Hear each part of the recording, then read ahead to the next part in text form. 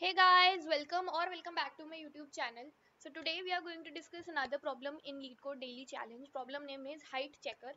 So I will quickly explain you what the problem is. In the problem, we are given a integer array of heights, okay? And we have to find basically we have to arrange this heights array in non-decreasing order. Non-decreasing order meaning like in ascending order, okay? So we have to arrange this array into ascending order, and then we have to find out how many values are not in the correct order. So see, this is the array which is given to us, okay? Let me quickly write this array, which is 1 1 4 2 1 3 2 1 3. So this array is given to us, okay?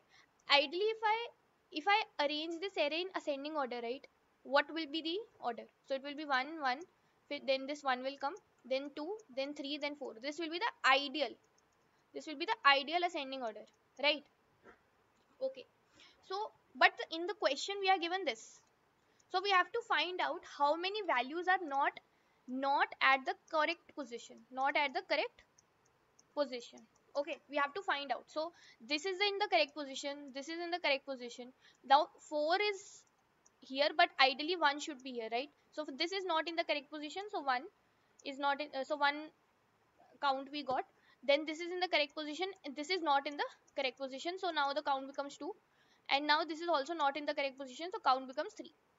So there are three values which are not in the correct position, hence the output will be 3. So I hope you understood what the problem is. You can see these two test cases also in order to know more about the problem. Now let us understand the approach, like basically how we can approach this problem. Okay, I would highly recommend just pause the video and think about it. Like, even if the brute force you are able to think, that is also very good if you are able to think. So, and if you're not able to think, then also it's fine. It doesn't make a difference. If you see this now, you will be able to approach in future. So let's see. Okay, now we have to match with the correct order, right? Match with the correct order. If I know the correct order, like let's say if I know the ascending order, so 1 1, then 1, then 2 3 4. If I know this order, I can simply match, right? It's very simple. I can just match. This is same, then this is same, this is not same. So just increase. Let's say we take a variable answer, initialize it to 0. When they are not same, we increment it by 1. Then this is same, then these two are not same, so again we increment it by 1, so it becomes 2. Now these are also not same, so these are not also same, so we increment it by 1 and it becomes 3, right? This is one way. Now ultimately what we need, what we require, just understand what we require. We require this order, right? We require this order. Now in order to get this order, there are two approaches. One is very simple, which I think you will be able to guess, which is so this is the array which is given to us, right? Let me just quickly write the array which is given to us. Oh god. Okay, so we are given 1 1 1 4 2 1 1 4 4 2 1 and 3. So this is given to us, right? One thing which I can do is I can just make a clone of it. I will just make a copy of this array. So I will just make a copy of this array, and then what I will do, I will just then sort this. So when I sort this, it will become what? Let me just write it with different colors. So it will be, after sorting, it will become 1 1 1 2 3 4, right? Now I have these two arrays. This, I have this array which is the original array which is given to us, is that is the heights array, and this is the expected, you can say the expected, which is the ideal order. So basically now I have this also, I have this also. I can just match the values and get the answer which we discussed earlier, right? If they are not matching, like let's say 4 and 1 are not matching, we increment this answer by 1. So this is one approach. Now in this approach we are using sorting, so the time complexity will be n log n, which this will be the time complexity, and space complexity will be what? O of n. Why O of n? Because we are creating this copy and then sorting it, right? So this is one approach. Now this is brute force approach, which I think all everyone will be able to guess. Now let's see the optimized approach. Optimized approach is also very easy. Okay, let me just quickly, let me just zoom it out a bit. Oh god. Okay. Yeah. All right. Now quickly let me just write the array 1 1 4 2 1 1 1 4 2 1 3. So approach which I'm thinking of is that what is my final array which I want. I want it to be something like 1 1 1 2 3 4, right? This is the final array which is a sorted one. So it means that the smallest element is at the first, then the next element, next element, next element.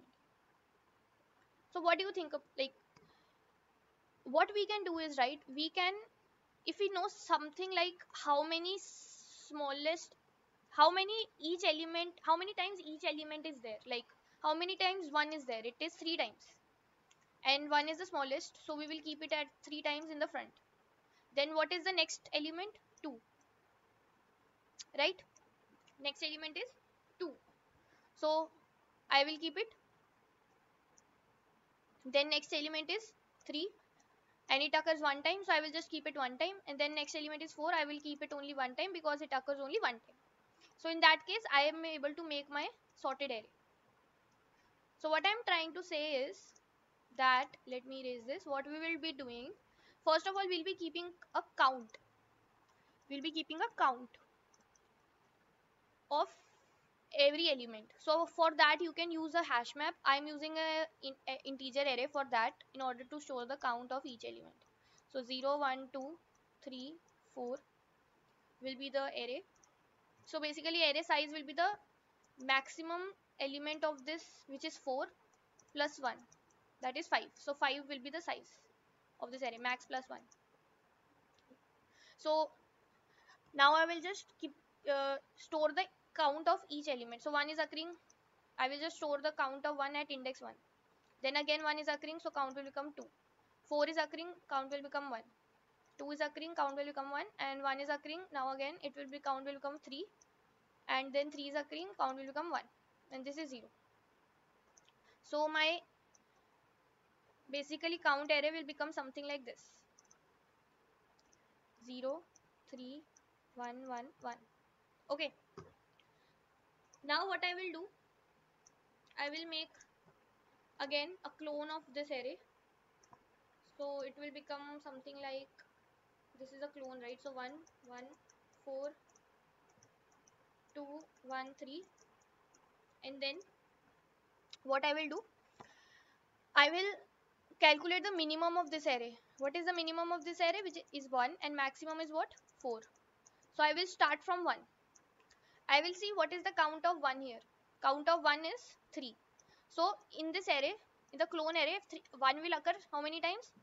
3 times. So 1 1, and here 1 will come. So basically what will be my array? 1 1 1. Okay, so now my index is here. This is my index. Okay, so 1 is done. Now we'll increment it to 2. Now we will see how many times 2 is occurring. 2 is occurring one time.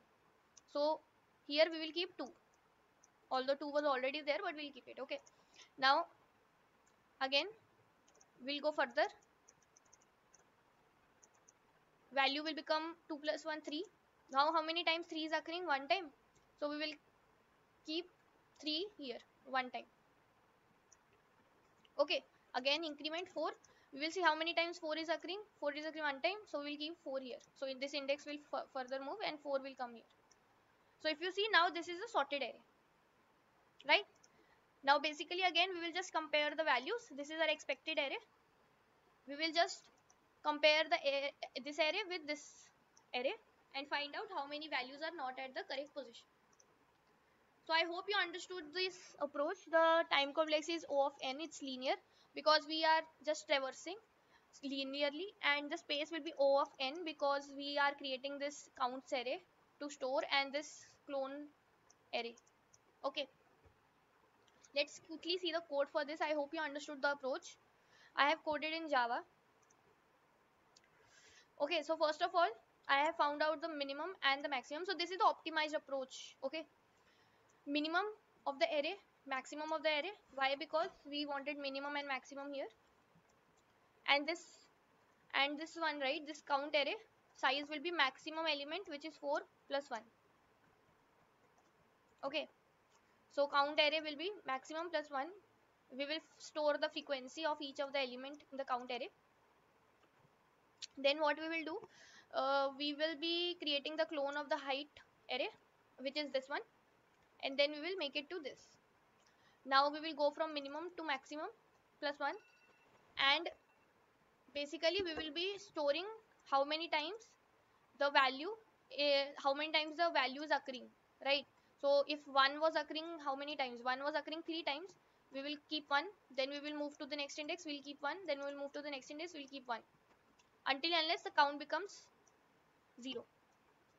And at last we will just simply compare if the what all are the not at the correct position, and increment the answer, and we will return the answer. If we submit this, it's working. So I hope you understood the problem and the approach. Let me know in the comments if you have any doubt. If you feel that the video was helpful, please like it, subscribe to my channel, share with your friends, and thanks for watching. Bye bye.